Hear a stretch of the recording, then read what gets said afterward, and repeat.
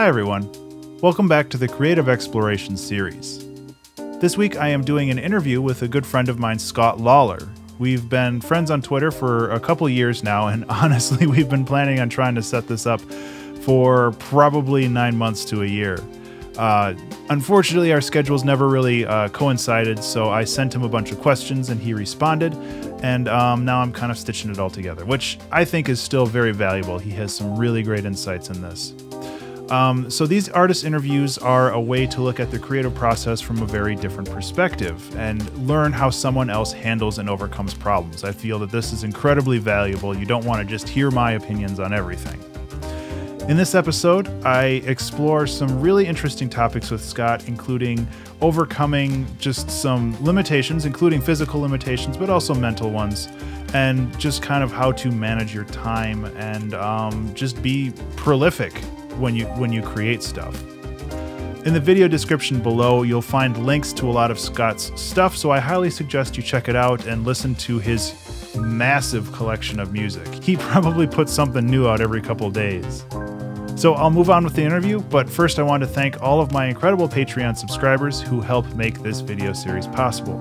Thank you guys so much.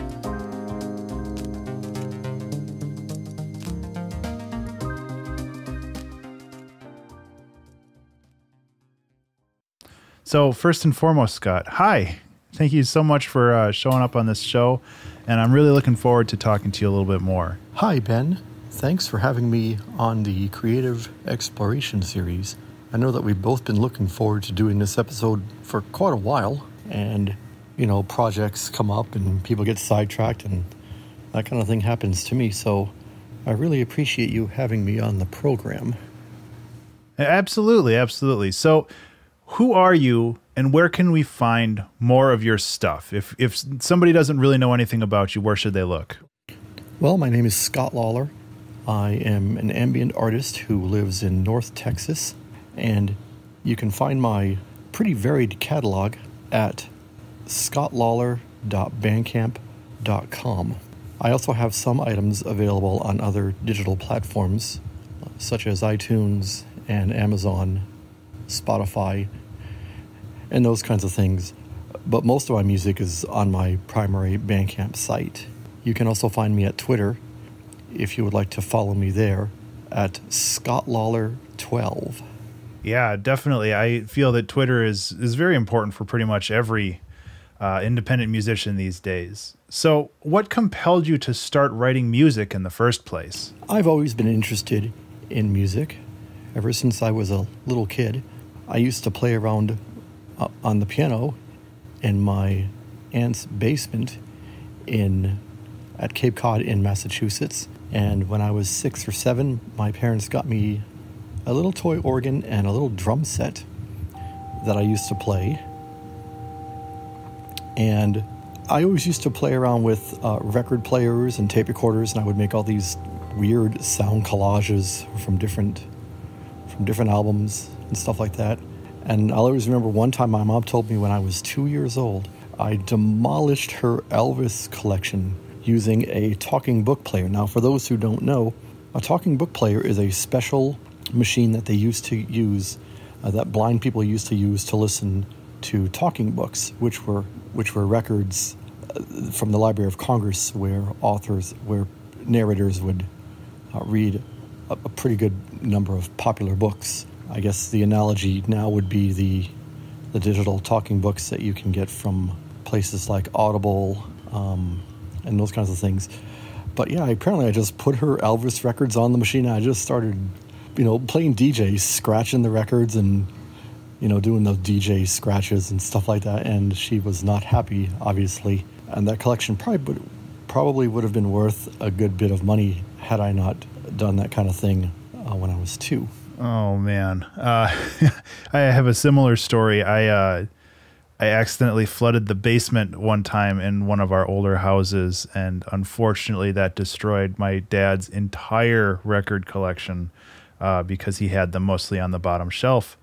I didn't realize how devastating that probably was to him until I was much, much older, and I still feel bad about that. So when you started out, was there anyone that you really looked up to or emulated?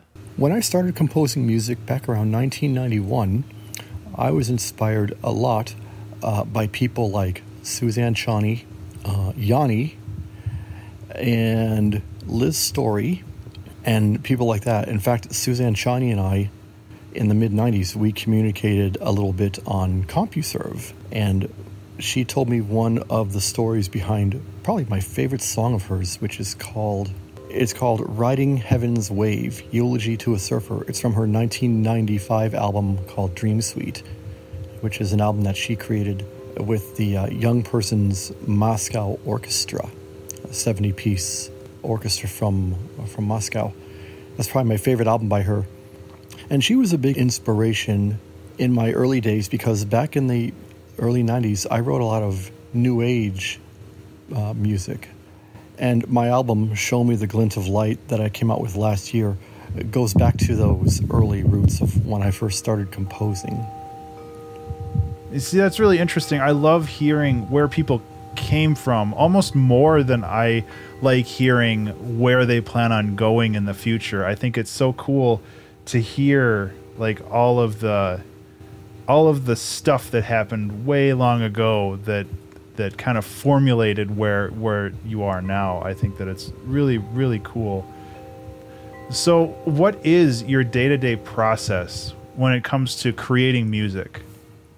My day-to-day process when it comes to making music is actually pretty simple. I actually don't write music every day, although I probably should, but sometimes I just don't feel like it. I'm not very motivated. But it's pretty easy. All I do basically is I've already got everything set up. The computer's plugged into my keyboard. All I do is bring up SoundForge, hit record, and I just start playing. And most of the time, I don't do a lot of overdubs, recording different tracks and stuff like that. I just record one track and one take, and that's usually what I release because I want the essence of the moment to be something that the listener also, I don't know how I want to put that. I want the listener to be able to experience that as well. So a lot of what I do is just one-off improvisations.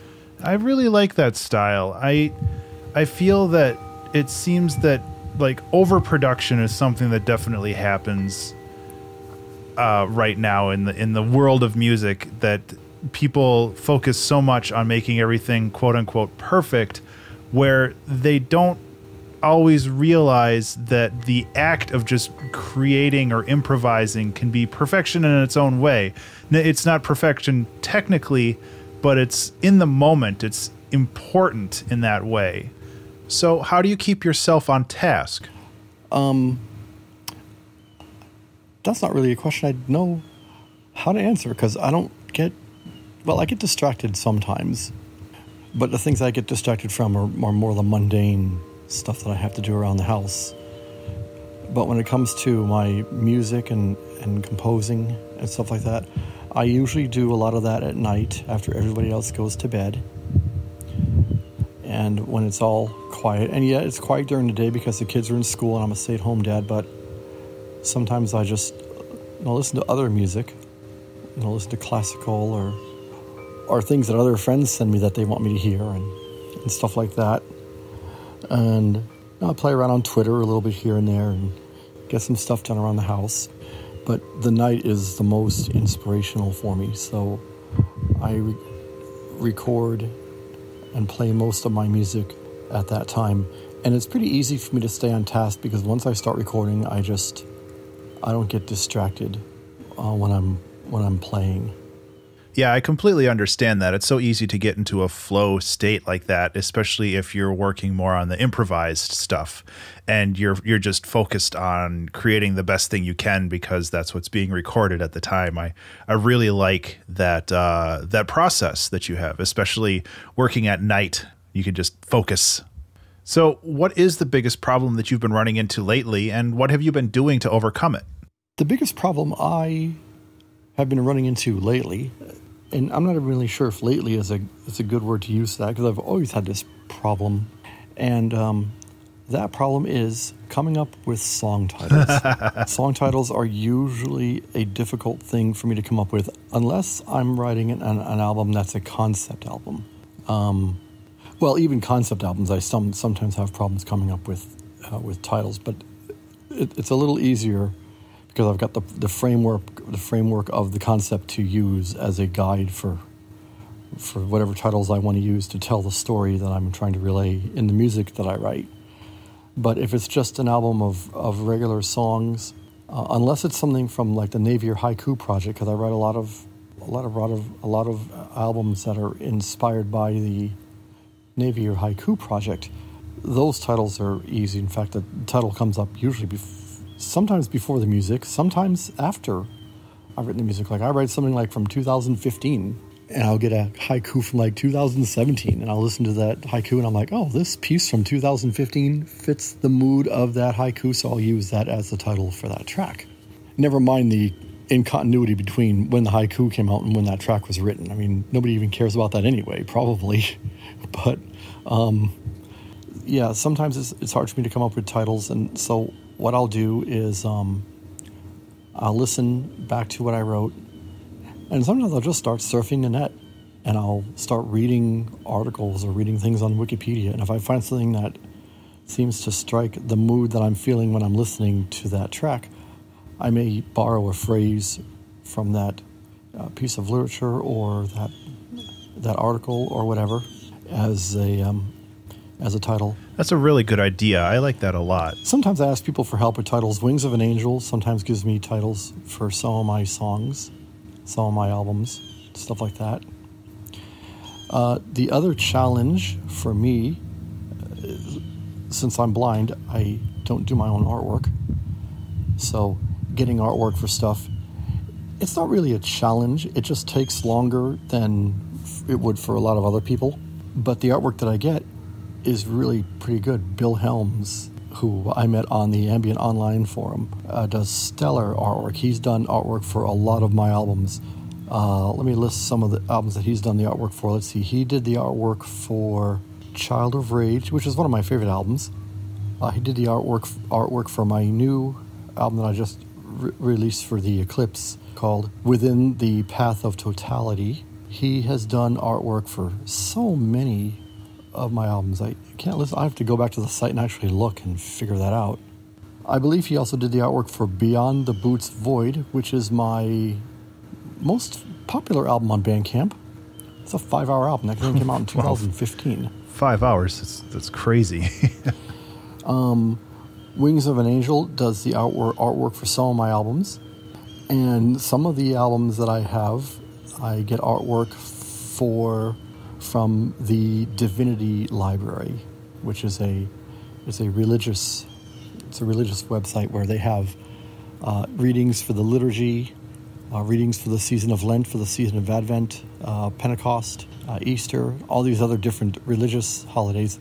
And even though I'm not religious, I don't subscribe to any particular overtly religious teaching, whether it be Protestantism, Catholicism, Islam, Buddhism, Shintoism, Hinduism, even the flying spaghetti monster it's a bit ridiculous, but I don't subscribe to any of that stuff. But the artwork that they have, I sometimes use for some of my albums, and some of my album titles actually come from different religious texts that I've read. Because when I was in school, I had to take Old and New Testament studies, because I went to a Southern Baptist school, even though I grew up Catholic. So that was a strange experience. Here's this Catholic guy trying to talk to fundamentalists about religion, and it got a little interesting. But then I went to a Catholic university for grad school, and then after that I began to embrace like the New Age movement, and I eventually settled on a deism belief system. Pretty much, the idea of God being a clockmaker, and he just wound up the universe and just let it run with no intervention. And I don't even know how we got from there to here, but sometimes that happens with these discussions. Oh yeah, definitely. That's why I like doing these. You ask one question and I answer that question, and then just something else goes way off into another tangent. Yeah, and I think these tangents are valuable. That's why these interviews and discussions are so fun, because it kind of sees more facets to the artist rather than just what they produce.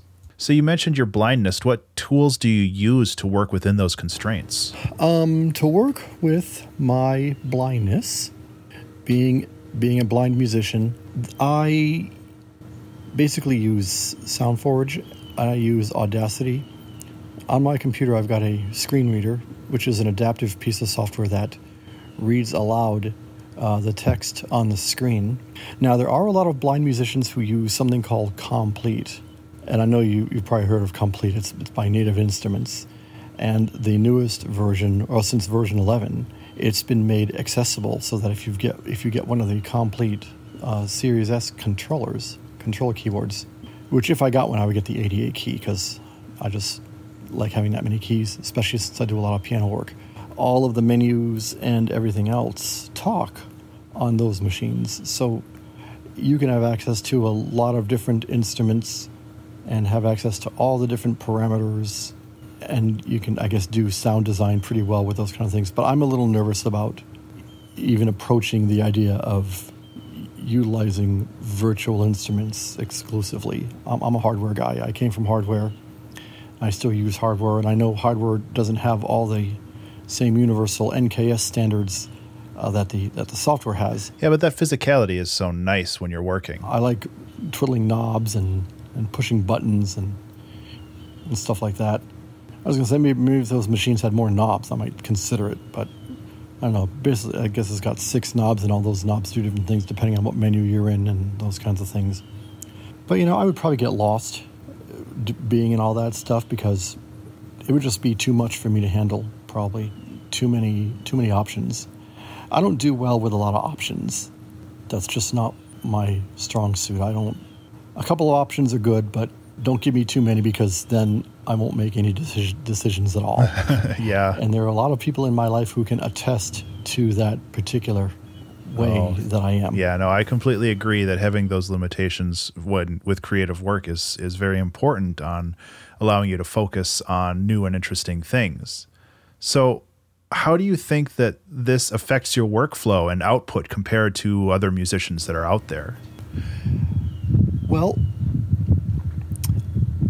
I think my disability probably affects my workflow and how I work compared to other musicians, because I have to do things a little differently sometimes, probably. Sometimes I probably have to take a long way around to do something that a sighted person would have to do. Let's use preverb as an example. You know what preverb is? It's the idea that the reverb comes in before the sound. That was pretty popular back in like the 80s. Oh yeah, I remember that. Rush used that a good bit, especially on tracks like Natural Science and from their Permanent Waves album and stuff like that. If you want a preverb effect, you can probably just find a plugin that will do the whole thing automatically for you. Just select the sound, and it'll probably create the preverb effect for you right there with no additional fiddling around with any controls or parameters or anything. But for me, I don't know for sure that this is the case, but if I use something like Reaper and maybe other digital audio workstations, those kind of plugins might be a little more accessible to me, but I just haven't been interested in doing it. I'd rather work on art than learn a whole lot of new technology and stuff like that. Besides, the workflow I have seems to work pretty well.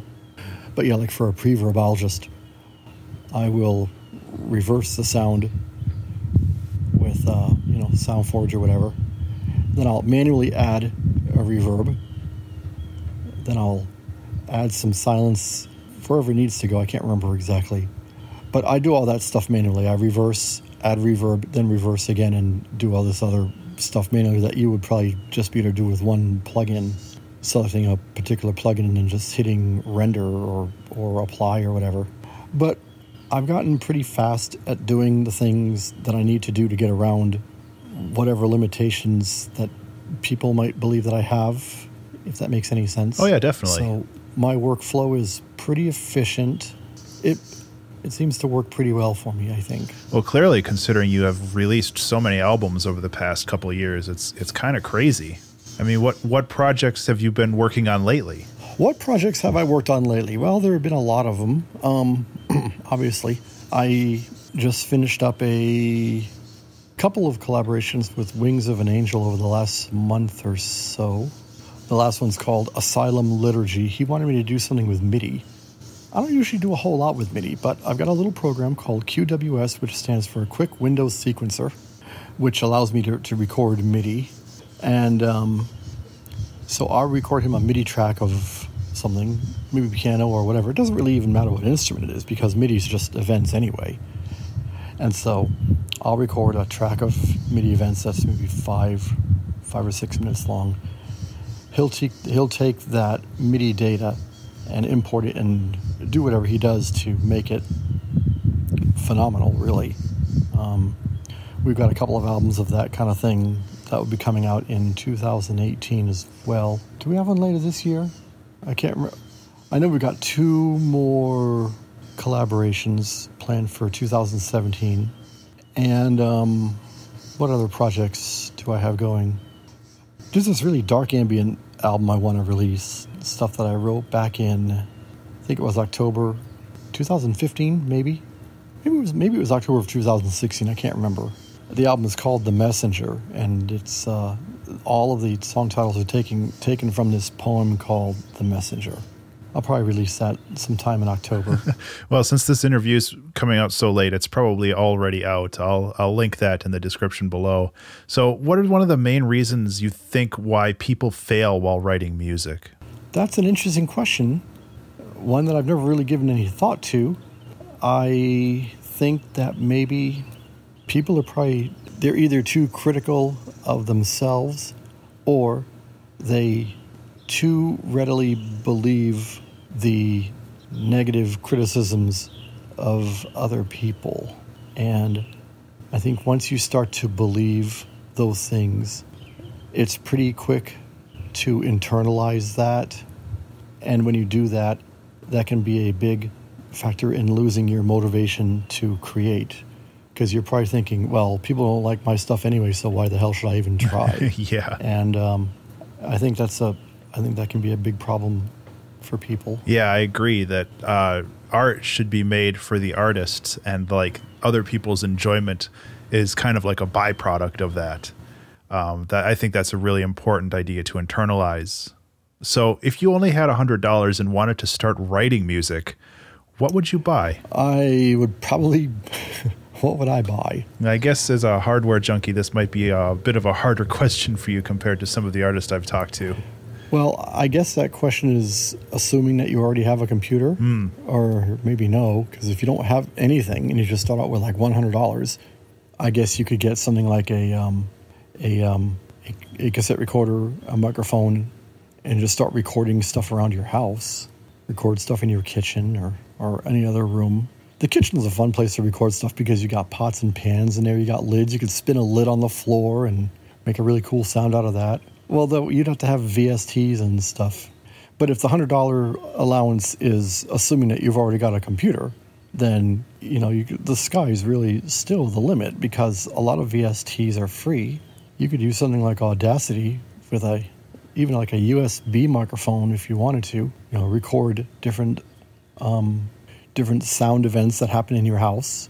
I've got tons of files of like me with the kids, and sometimes I use those in different recordings. My album Dark Mind has a recording of Leah somewhere in there.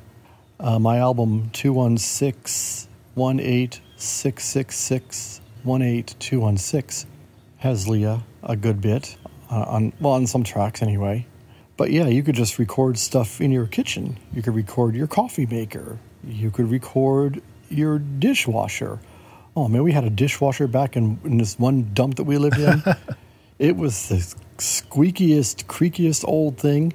When you would pull open the dishwasher door and pull out the racks, they would make this horrible squeaking noise. And I was like, that is a fantastic sound.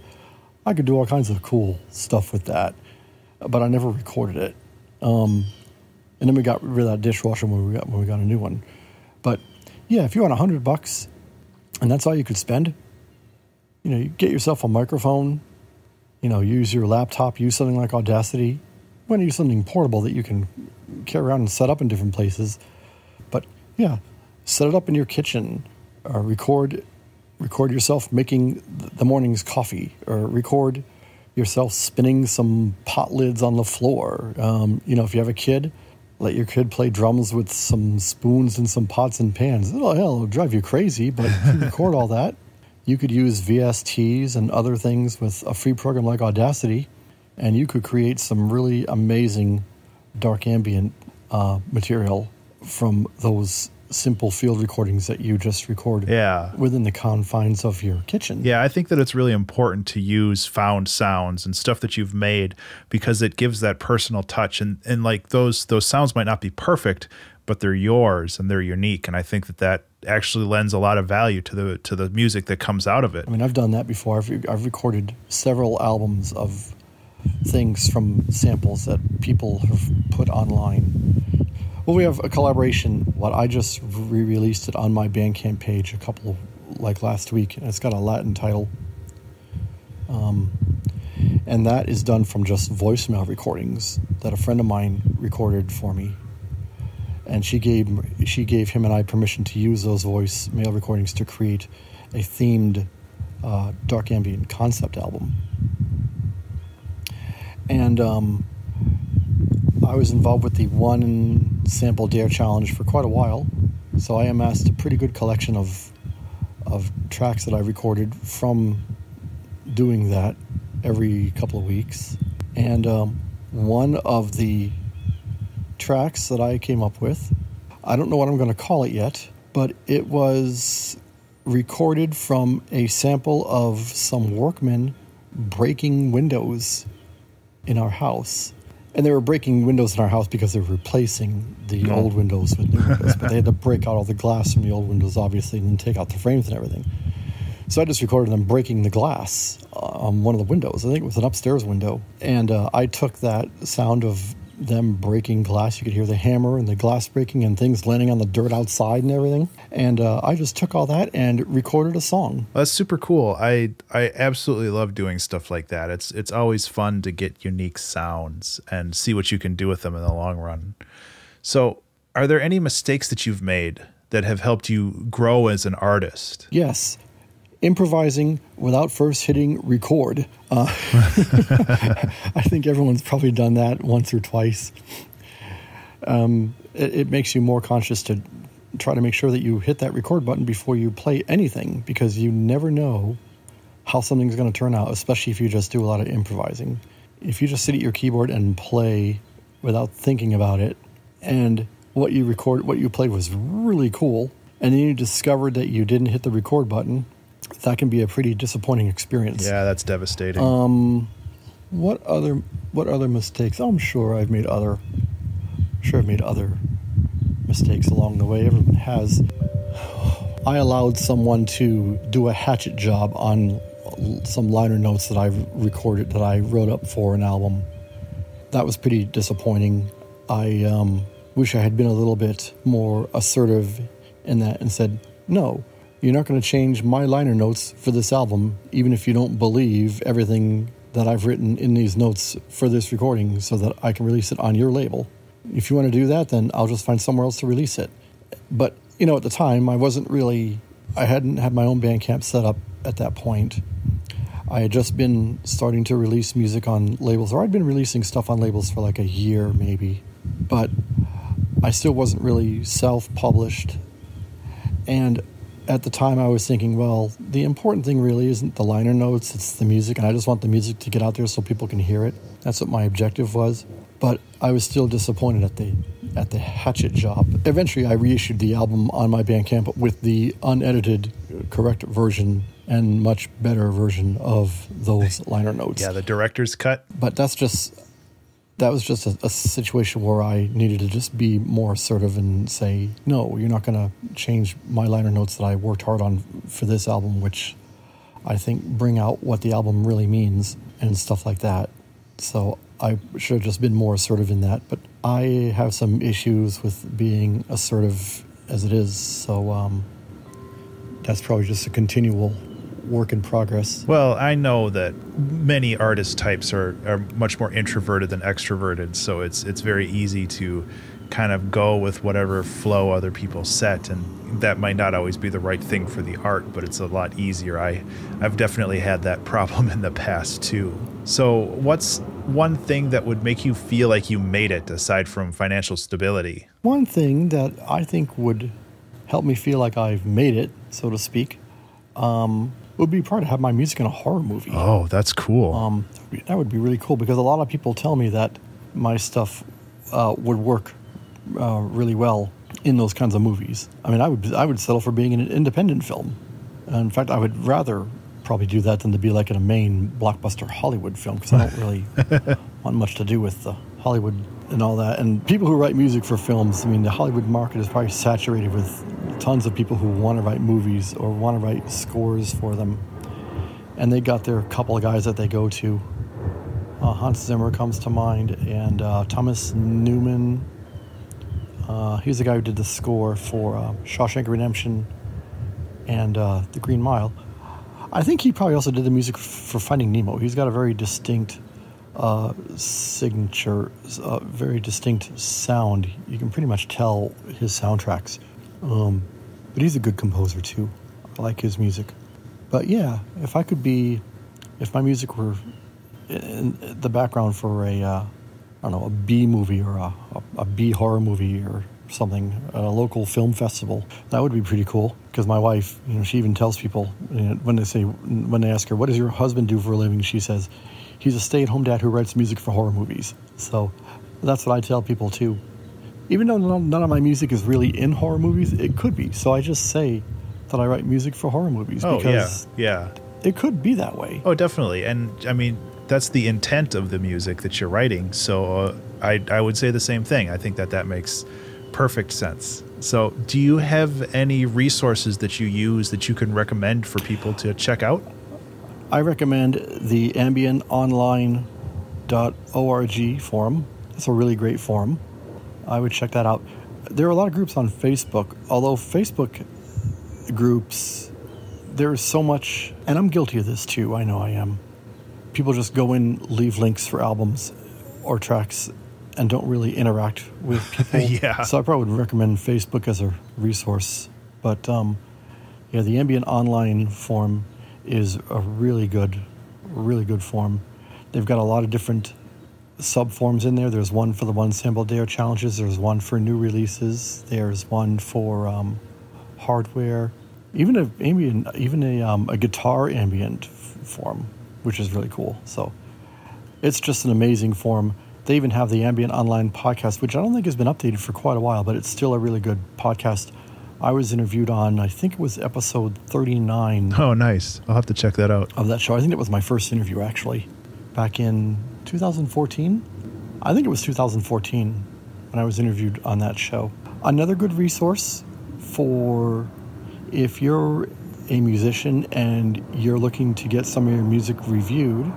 Now, I know this is a bit of a controversial point, and some people say don't do it, but people who pay to review your music, I don't think that's a bad thing necessarily. And I know some people, their first thought is, well, wouldn't you rather have an honest review than a paid review? But just because you pay someone to write a review of your music doesn't mean that they're not going to be honest, because the people who write good music reviews are the people who take a lot of time to listen to the music that you've give them. They probably listen to it 2 or 3 times. And in my case, depending on what I submit, that can add up to hours of time already. Then they have to write their review, and that takes a lot of time too, and formatting and everything else. So I think people who write reviews should get the same support that independent artists who make the music that they review also get, because they're providing a service as well. I guess I never really thought about it like that. They're providing you a review of your music. Now, if you think honesty and monetization are mutually exclusive, then maybe maybe that's not something that you want to do. But there are a lot of sites where people will review your music, and you got to pay them something because it takes them a lot of time to do that. Journeyscapes comes to mind as one. Another one is One World Music UK out of the UK, obviously, with Steve and Chrissy Shepherd. They're really good to work with. They provide a really good quality product.